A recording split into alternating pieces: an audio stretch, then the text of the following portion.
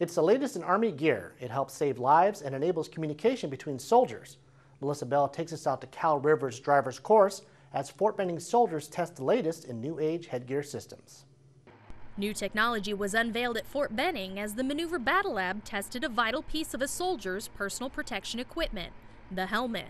But this isn't just any headgear, it's headgear that boasts improved ballistic materials, better face and eye protection, and enhanced communications all in one package. Known as Helmet Electronics and Display System Upgradable Protection. Or more simply, heads up. Bravo 1, Bravo 2, roger, we're crossing checkpoint 1 time now. One of the things that soldiers deal with right now, mounted soldiers deal with, is they carry two helmets. They carry their advanced combat helmet and they carry a combat vehicle crewman helmet. So if you're trying to manage two helmet systems, whether you're mounted or dismounted, that can be a challenge. So one of the ideas today was to display that a mounted or dismounted soldier could wear one headgear system and still be able to perform their mission. The Heads Up program has been a 4-year effort to solve real-world problems with currently fielded headgear systems.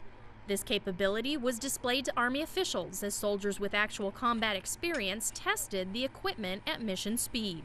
Roger, good copy, dropping ramp. So what we had today was two dismounted soldier squads with two mounted soldier Bradleys.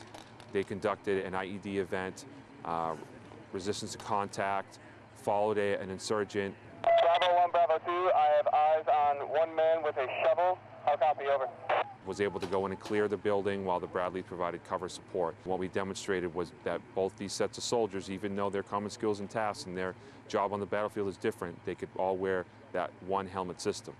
This feedback is gathered from soldiers experienced in current conflicts and is crucial as these helmets still face modifications based on soldier recommendations. Win M16, A2.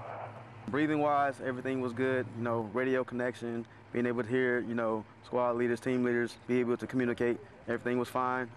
No fog, no smearing or anything in that nature, and I feel that everything went smooth.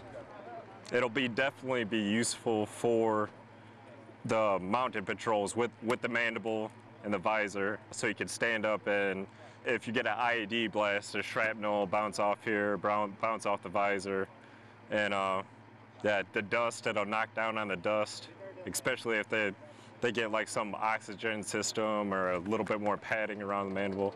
As these soldiers test this equipment, they've been downrange and know what's at stake. Since this heads-up technology aims to save lives. It sucks to lose guys downrange. It's a horrible feeling, so any way that you can bring all your guys home, it definitely helps out a lot. Whether it be over the advanced combat helmet or combat vehicle crewman helmet, every soldier in this demonstration prefers this new and advanced headgear system. Melissa Bell, Fort Benning TV.